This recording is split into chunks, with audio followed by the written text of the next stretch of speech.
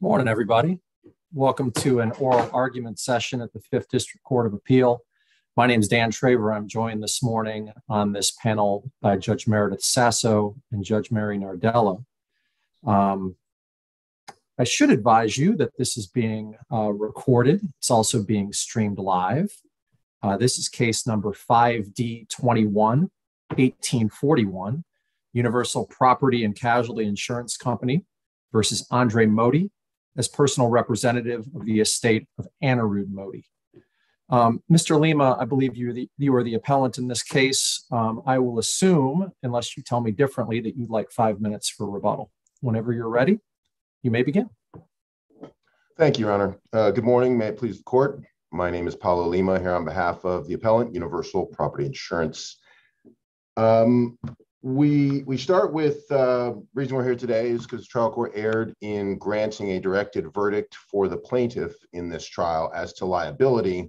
And it did so because it concluded as a matter of law that the insured's breaches of his post-loss policy conditions were not material.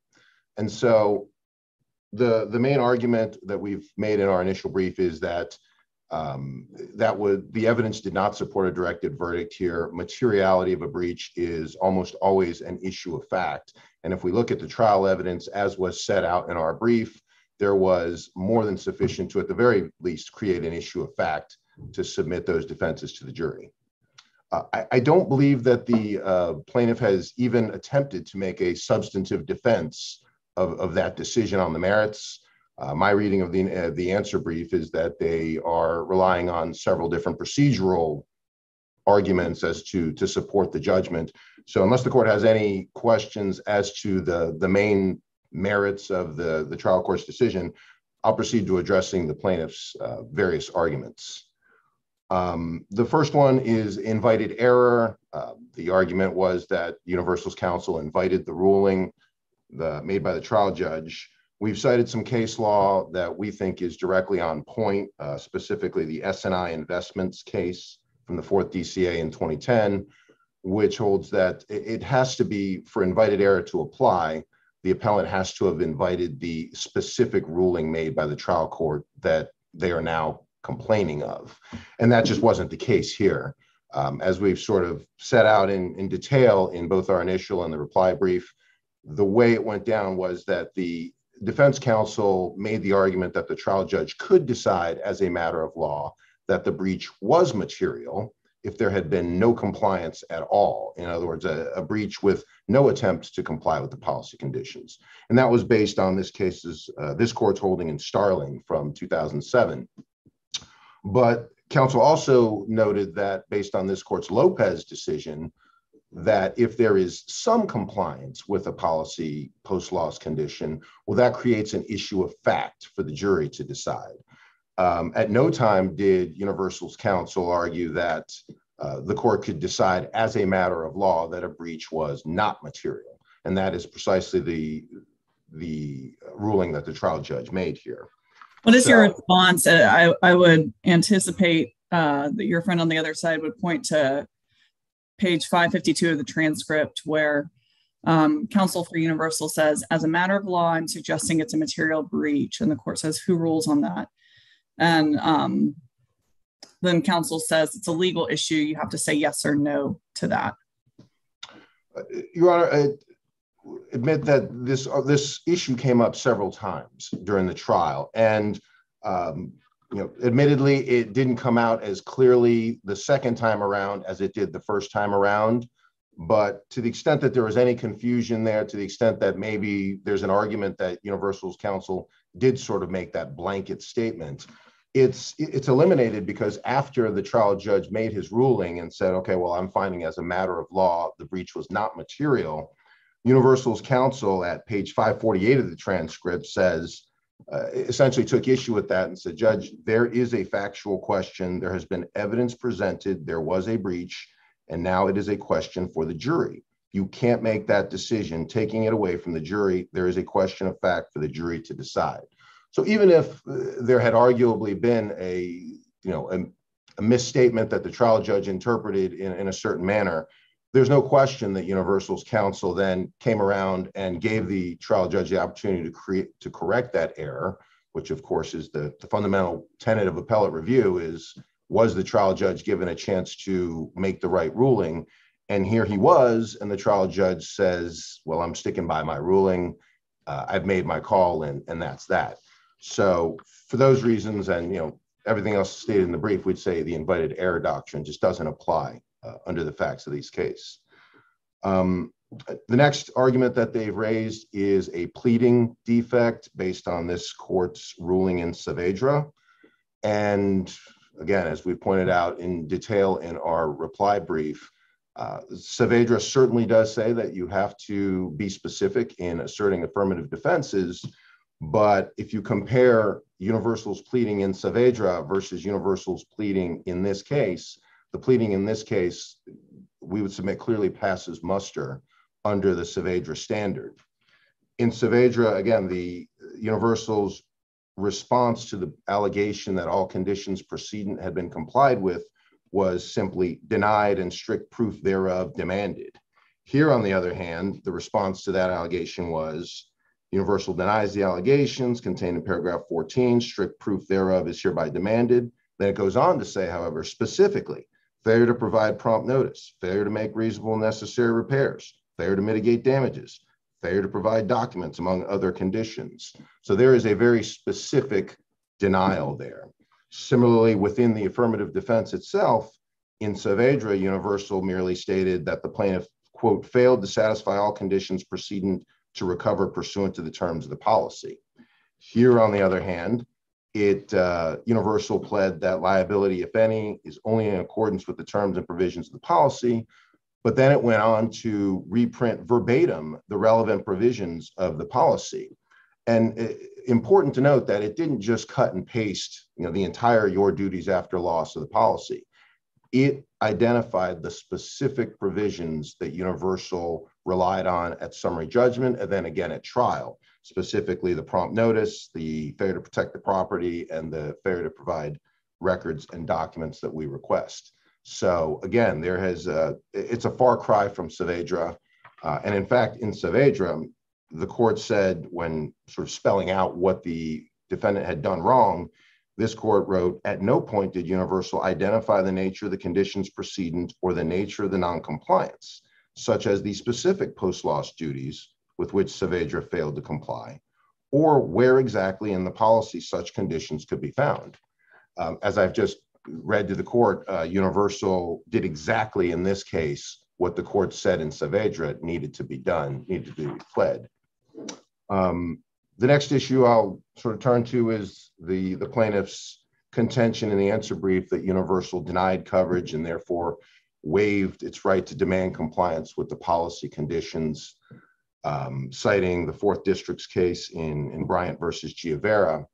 That case is good law. However, it's just certainly not applicable here because quite simply, Universal did not deny coverage. If you look at plaintiff's answer brief at page 26, in fact, they say Universal, quote, confirmed coverage for the claim. And we'll look at, I'm looking at here, Universal's letter of February 7th, 2017. It's pages 1386 and 87 of the record. And it begins in the very second sentence of the letter, it says, although your claim damages are covered by your policy of insurance, repair costs must exceed the applicable policy deductible for claim payment to be considered. And so, therefore, we clearly do not have a denial of coverage, and the Bryant case and that principle just doesn't apply here. There's been no waiver. Plaintiff raises another related issue, very, very similar, that there's been an anticipatory breach by Universal. Again, it's based on this notion that Universal has denied coverage. As I've just read to you, there was no denial of coverage and therefore no anticipatory breach. The plaintiff relies on a 4th District's case in Goldberg, a case we're very familiar with that happened to be, our firm had handled that appeal. And in Goldberg, the key language is the 4th District's pronouncement that an insurer, quote, should not be deemed to have breached the contract where it accepted coverage and paid the only estimate it received of the actual cash value of the loss. Now here, Universal did accept coverage of Dr. Modi's claim. It did not make a payment, but again, the only reason for that is because the only estimate of damages fell below the policy deductible. And at no time prior to filing suit did plaintiff ever provide a competing estimate saying, well, yes, I understand Universal's position that the damages fall below the policy deductible, but here's my estimate for more money, and that's what you need to pay me. Never happened in this case. And under Goldberg, the holding is, unless you submit a competing estimate, there's no anticipatory breach. And so we would say that that does not apply either. The final argument that they've raised in the answer brief, and again, we've addressed in our reply brief, and certainly rely on our reply, is that Universal needed to request compliance with these policy conditions, and it didn't request compliance, and therefore somehow perhaps it's been waived. We point out, first of all, that 2 of the 3 policy conditions relied upon by Universal don't request any additional, or don't require any additional request for compliance. One is to give prompt notice. The other is to protect the property from further damage. Both of those conditions are self-executing by the very language of the policy. In other words, you can't expect Universal to request a plaintiff to give prompt notice of a claim other than in the policy. Until you tell me there's a claim, I can't request you to give prompt notice other than what we've already done, which is by putting into the policy, you have a claim, you have to give prompt notice. The only other, and so that alone would be sufficient to support a reversal, but just to tie it all up, the 3rd condition does require a request, because it says that the plaintiff is required to provide us with records and documents we request. And as we've stated in our brief, Universal made multiple requests for additional documents to support the claim. Most notably, the most direct one came on March 15th, 2017, in a letter and email. There's different language in an email, in the cover email, as well as the letter that was actually sent to plaintiff's public adjuster. And the email says, please forward your estimate of damages, walk through photographs, and any additional information you believe will be helpful for us in the evaluation of this claim. The testimony is that it's unrebutted that at no time prior to filing suit did the plaintiff provide any of those documents. In fact, the only 2 documents that were ever submitted prior to suit were the notice of claim and a letter requesting appraisal under the policy. Last thing I'll note is that there's some argument in the answer brief that some of these communications went to an administrative assistant at plaintiff's public adjuster, a woman by the name of Nora Catano, and that I guess the argument is that she wasn't authorized to act on plaintiff's behalf. But if you look at the trial evidence, again, that is clearly not the case. Plaintiff's public adjuster is a man named Kevin Downs, and he was asked at trial whether his assistant, Ms. Catano, routinely communicated with the insurance companies on behalf of their clients, and he said yes, it happened all the time. And if you look at this case itself, Ms. Catano is the only one who actually ever communicated with Universal. She's the one who sent the email reporting the claim to Universal. She's the one who sent the letter, emailed the letter requesting appraisal. And plaintiff's own testimony during his deposition, he passed away prior to trial, but his deposition testimony, which was played at trial to the jury, was, quote, Nora Catano. She is the administrator of 5 Star Claims Adjusting. She sent a letter explaining everything to Universal. So plaintiff's own understanding is clear that Ms. Catano was authorized to speak on his behalf. And so for that reason, we would say that that last argument raised by the plaintiff in the answer brief does not apply and doesn't warrant a reversal.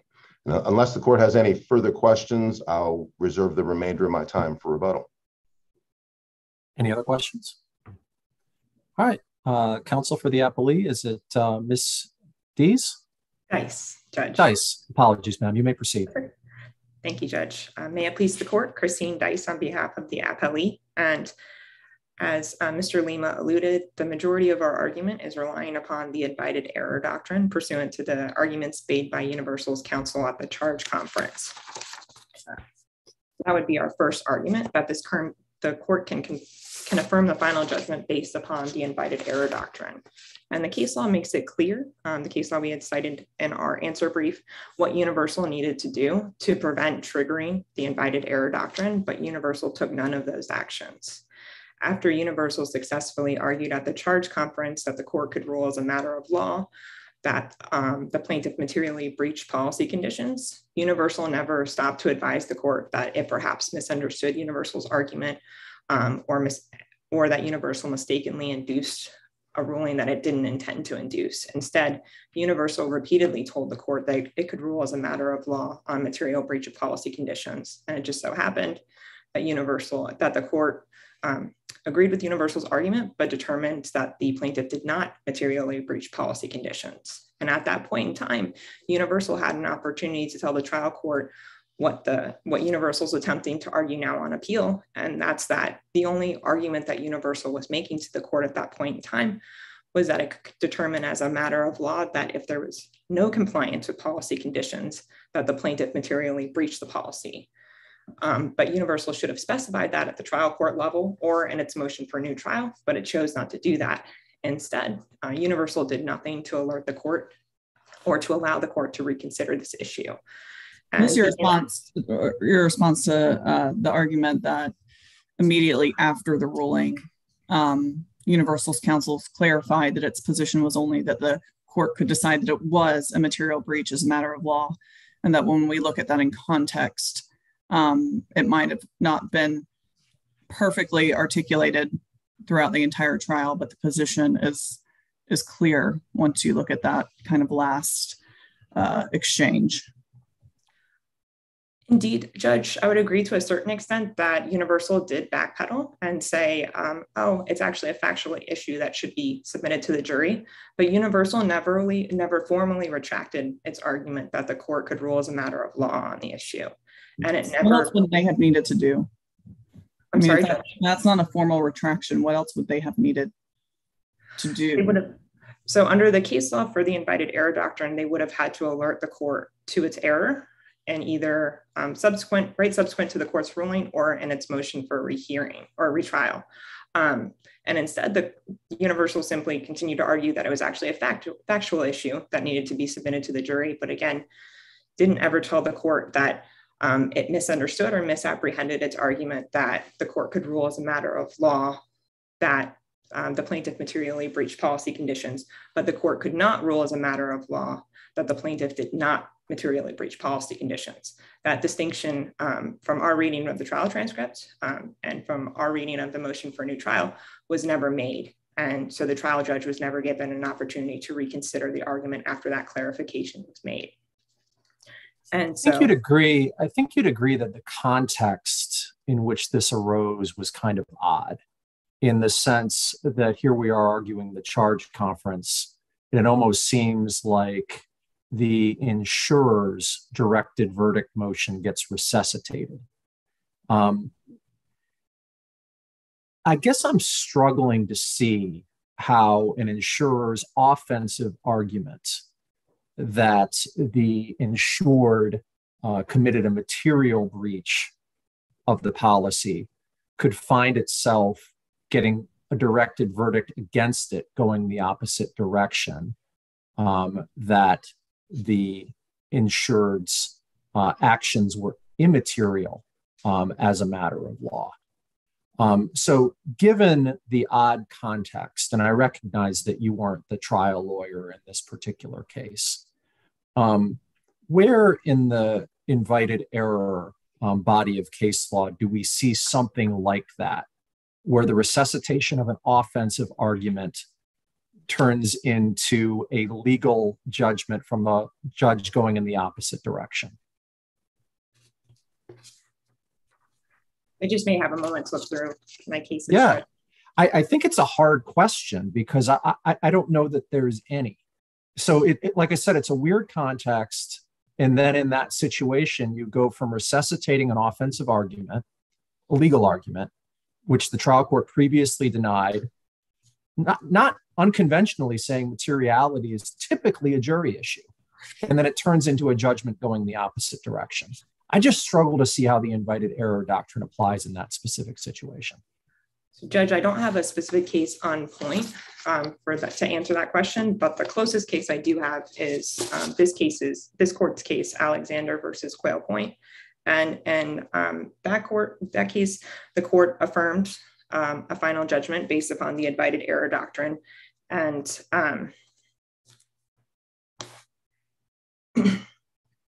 and in that case, this court held that the doctrine of invited error holds true, whether the error was invited solely by appellant's counsel being unaware of the governing law or jointly by the appellant and his opponent. And so I think that would be the most factually analogous situation to this case, was that, yes, indeed, this was a factual issue that should have been submitted to the jury, which is what we argued at the charge conference, but Universal argued the opposite, that it could be determined as a matter of law. And the court went with that argument. So because the court went and ruled as a matter of law, that gave the appellee, the plaintiff in this case, the opportunity to move for directed verdict. But that doesn't excuse the invited error by Universal's counsel by arguing as a matter of law that it could be ruled upon. Does that answer the court? I know it doesn't completely answer the court's question, but that's the closest case I have. It's not a bad argument. Thank you. Thank you, Judge. So in addition to the Alexander versus Quail Point case, I'd also point the case to the First District Court of Appeal case of Munia versus Canning. And in that case, the appellant argued to the trial court that it should enforce a contract as written, which resulted in a legally unenforceable final judgment being entered. But on appeal, the First District confirmed the final judgment based upon the invited error doctrine and said that a party cannot complain about an error for which he or she is responsible for, or of rulings that he or she invited the court to make. And notably in that case, the First District Court of Appeal said that the ruling was strengthened because the appellant failed to alert the trial court to any misunderstanding or misinterpretation of the arguments, either at the charge conference or through a motion for rehearing. And that analogy is applicable, that reasoning is applicable here. Universal, while it did attempt to backpedal and argue that it was a factual issue, we don't believe that they ever formally gave the trial court an opportunity to reconsider its argument and to clarify that its argument was only as to the court ruling as a matter of law that the plaintiff materially breached policy conditions, not that it was arguing as a matter of law the court could determine that the plaintiff did not materially breach policy conditions. And the case relied upon by Universal and cited today, S&I Investments versus Payless, that case is distinguishable because in that case, counsel stipulated that the court could rule as a matter of law on the issue, but didn't advocate one way or another and didn't specifically induce the ruling that was the result. And because of that, the Fourth District determined in that case that the invited error doctrine actually was completely inapplicable. And here, if we don't see invited error your way, where does that leave you from a substantive perspective? I can get into my next argument, Judge, because we do believe that the final judgment should be also affirmed on substantive grounds as well. And that goes into my next argument, and that it's our position that Universal did not request compliance with certain policy conditions prior to the filing of the lawsuit. And those policy conditions are specifically prompt notice and providing records and documents reasonably requested by Universal. And Universal got into this argument a little bit about the administrative assistant, and that'll be addressed. But the evidence at trial and the timeline as it was presented at trial simply did not support Universal's contention that it requested compliance with these policy conditions prior to the suit being filed. Counsel, can I ask you about the first condition, which Mr. Lima says it'd be pretty much impossible to request compliance with, and that is prompt notice. Can you think of a case, a first party insurance case, where the insured fails for 100 days to notify the insurance company of a particular loss, and let's assume the insured continues to incur or expand the damage as part of that loss? Can you think of a single case where the court as a matter of law found that that was not a material breach for the insured and didn't let it go to the jury? No, because these issues are factual issues, Your Honor. Universal made the wrong argument by arguing that this could be ruled upon as a matter of law. But typically what the factual issue for the jury is whether or not the plaintiff provided a reasonable explanation for not reporting the claim as timely as they could have. And if I may just have another minute to look through my cases, Judge, to see if I could point to one directly. Absolutely.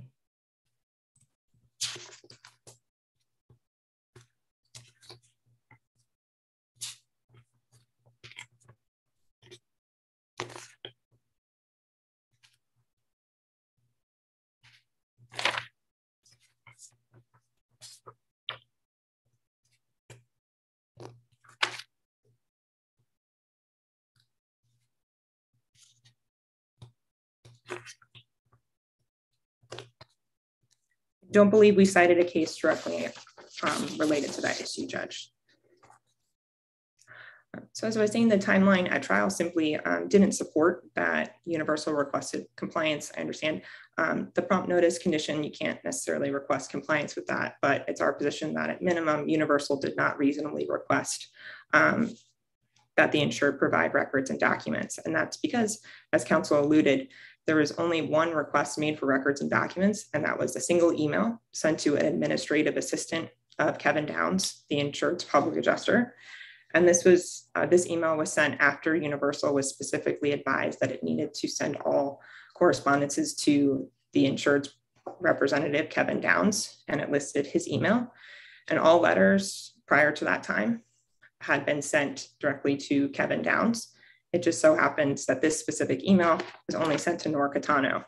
And the odd thing in terms of the timeline that happened was that on March 3rd, 2017, Mr. Downs, after Universal had issued its coverage determination, demanded appraisal of the claim because there was a dispute as to the amount of loss. March 15th, Universal sends a letter declining to send the claim to appraisal, which it was permitted to do under the policy because the policy required both parties to agree to appraisal.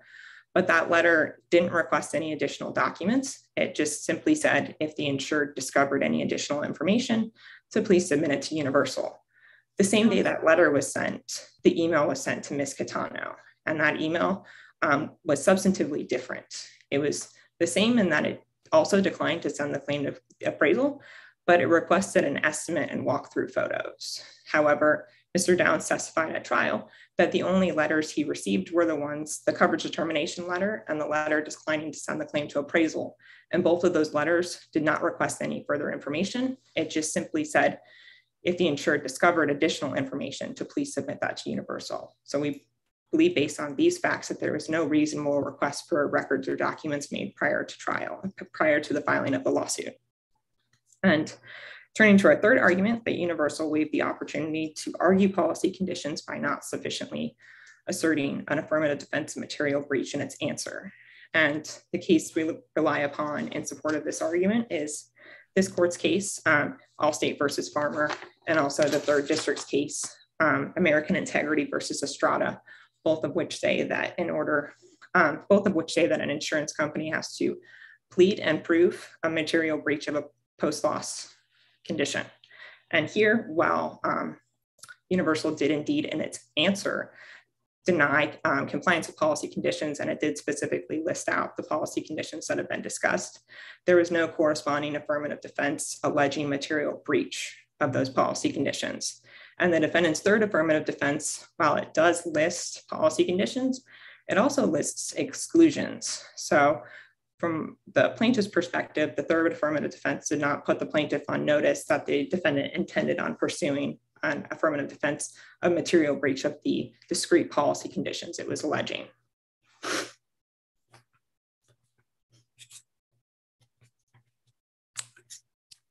And as the third condition that Universal alleged the plaintiff did not comply with was protecting the property from further damage. And we believe that the evidence at trial established compliance with this condition through the testimony of the plaintiff, who explained that he put down buckets and towels during Hurricane Matthew to prevent further damage to the property.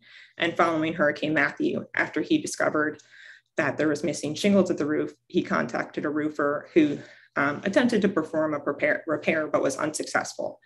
Nonetheless, the plaintiff did indeed make significant efforts to protect the property from further damage.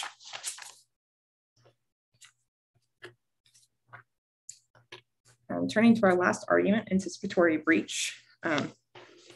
Again, Universal already kind of started this argument for me. We pointed to, I'm going to point the court to Goldberg versus Universal as instructive on that issue. And there, the insured reported a claim for personal property damage, but Universal declined to pay that claim. And we believe that's analogous to the insured's request for a roof replacement. During the initial inspection with the field adjuster and Mr. Downs advised Universal that the roof needed to be replaced. So before Universal issued its coverage determination letter, Universal was put on notice that a roof replacement was being requested. However, Universal's estimate that the coverage determination was based upon included only repair to the roof for about $250. So it's our position that because at the time the coverage letter was sent, Universal was aware that a roof replacement was requested. By denying that request for a roof replacement and only paying for a roof repair, Universal committed an anticipatory breach, providing the plaintiff an immediate cause of action. And while it's the appellee's position that the invited error doctrine alone allows this court to affirm the court's ruling, the court's ruling should also be affirmed on the other grounds as discussed in our answer brief, with those grounds being that the evidence submitted at trial established that Universal did not request compliance with certain policy conditions prior to the filing of the lawsuit. Universal waived the opportunity to argue policy conditions by not sufficiently alleging failure to material breach of a policy condition as affirmative defense. The evidence at trial established that the plaintiff indeed complied with policy conditions and that Universal committed an anticipatory breach by denying the request for replacement of the roof in its coverage determination letter. And unless there's any further questions from the panel, that would conclude my argument. Thank you for the court's time. Thank you, Your Honor. I'll start with the invited error since that seems to be the primary argument on their part. I think we just need to really focus on the intention, the purpose of the invited error doctrine here. It's not essentially no takebacks, as we all argued when we were 14 years old, right? You said something, you can never take it back. If you look at it in context, as the panel has noted, while there may have been some misunderstanding, we submit that there shouldn't have been, although counsel may have been a little bit inarticulate in advancing his argument. The fact is that there's no question that after the trial judge said, I'm finding as a matter of law, there's no material breach, that Universal threw up its hand and said, hold on a second. We were arguing you could find as a matter of law that there was a material breach, but however, there is at a minimum conflicting evidence and it needs to go to the jury and you can't take this issue away from the jury. So no question, it was never Universal's position. The invited error doctrine is when a litigant says, ride or die, this is my position, that's it, I'm arguing it, and the error is truly invited. That's not what happened here. And Judge Traver, as you pointed out, there's also the wrinkle of the very odd procedural posture in which the argument arose. I'll point out, as we did in our initial reply briefs, that the plaintiff never moves for a directed verdict at the close of Universal's evidence. It was only in this very odd setting of the charging conference that plaintiff's counsel very astutely picked up which way the judge was leaning and said, well, judge, in that case, if you're finding no material breach, I get a directed verdict. So for all those reasons, the invited error doctrine just doesn't apply here, and the court should reject that argument. And one other thing, the motion for a new trial, in addition to the trial judge being advised immediately at the argument of his error, of the misunderstanding, whatever you want to call it, it was also brought up at length in the motion for new trial, which appears at pages 1862 to 71 of the record on appeal. So undoubtedly, the trial judge was given an opportunity to correct his error and declined to do so. There was also some discussion about the request for compliance. As we've noted, a couple of the conditions don't even require requests for compliance. So those alone would be sufficient to go to the jury and reject that as a basis for affirming. But as far as Ms. Catano is concerned, again, the evidence is very clear. She was authorized to act on behalf of Five Star Claims as clients in communicating with the insurance company. And there's discussion of, well, the email said one thing, but the letter said something different, and the public adjuster only received the letter. Well, the letter was attached to the email. So the only way he could have received the letter was if he got the email as well. The evidence doesn't show this, but the logical inference is, of course, that Ms. Catano, the administrative assistant for Mr. Downs, the adjuster, simply forwarded it to Mr. Downs and said, you know, here's the correspondence from Universal. The protecting of the property, I know that there was some discussion. Counsel said that Dr. Modi adequately protected the property. Frankly, that's the condition that we feel the evidence was strongest for Universal. The testimony was very clear that the storm hit in October 2016. There's water pouring in through the floor, through the roof. He's putting down buckets. The buckets may be protecting the floor from getting damaged, but what about the roof that the water is eating away at as it comes through? He finally gets around to calling a roofing company in January 2017, so we're about 4 months later. Testimony is that the roofing company comes out at some point in 2017, attempts a patch, but Dr. Modi is very clear that, hey, it didn't work. You know, and I'm a very busy veterinarian. I couldn't do anything about it. All I could do is put down buckets, hope for dry weather, and wait for Williams Roofing to show up and fix my roof. And when did that happen? Dr. Modi's testimony played to the jury was that that happened in January of 2018, or not January, excuse me, sometime in 2018. So at a minimum, 14 months or so after the storm hit. That's not taking measures to protect the damaged property.